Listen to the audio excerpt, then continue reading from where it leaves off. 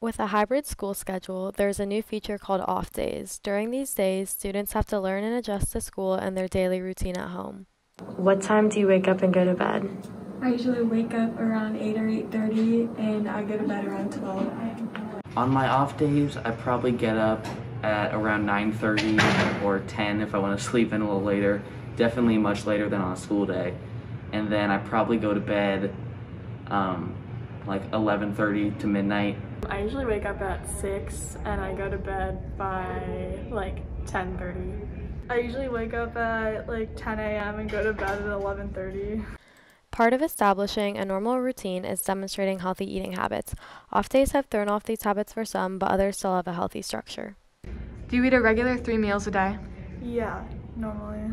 On a school day I do, on an off day I don't normally eat breakfast. Yeah, I do. I usually don't eat breakfast and then I eat lunch while I'm doing my schoolwork and dinner at night.